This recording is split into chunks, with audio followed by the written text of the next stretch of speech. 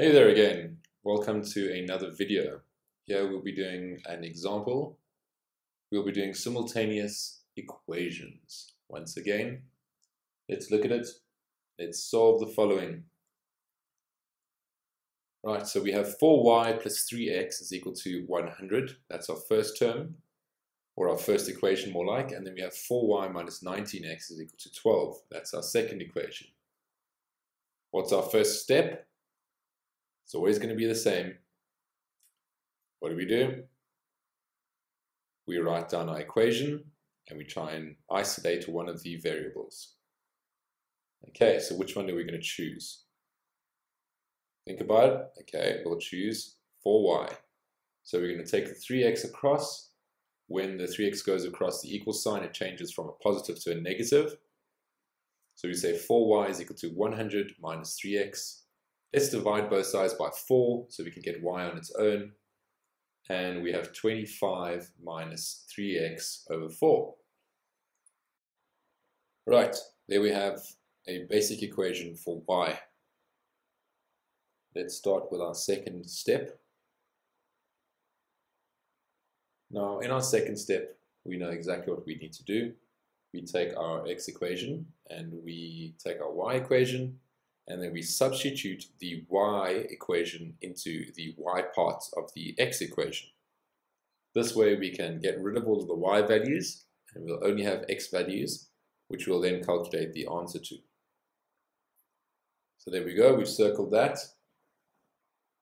Let's move forward. So wherever we see a y, we need to put 25 minus 3 over 4 times x. So we have 4 times 25 minus 3 over 4 times x. Minus 19x, which is equal to 12. Now, take note of this.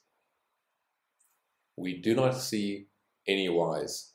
Once again, it's very imperatively important that you do not have any of the other variables, in this case y, in your second step.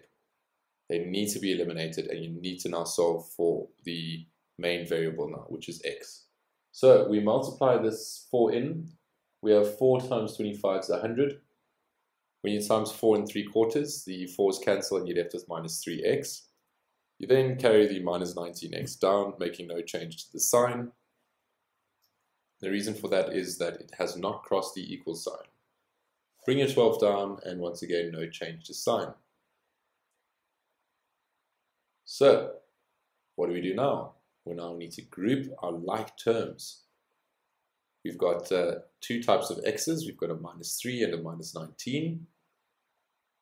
So ideally, we'd like to put them together on one side and we'd put the normal numbers on the other side. So we'll say minus 3x minus 19x, which will get you minus 22x.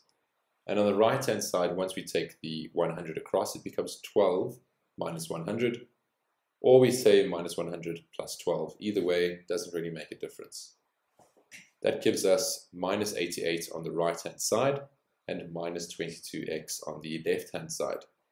We now divide both sides by minus 22 to isolate the x value. We then get x is equal to a positive 4. Remember that this is not the last step. We still need to sub this x is equal to 4 back into y is equal to 25 minus 3 over 4x. Right, let's get on that. So far we've figured out what x is by itself. And now let's plug that 4 into this equation. So 25 minus 3 over 4. The 4's cancel, leaving you with 25 minus 3, which is 22. So now we have found our x value and our y value. Now we need to make sure that they're correct. So we go and check our answers. Once we've got our check done, we then write our final answers down, as we want to be very professional in answering our test papers. All right. So x is equal to 4 and y is equal to 22. Easy game.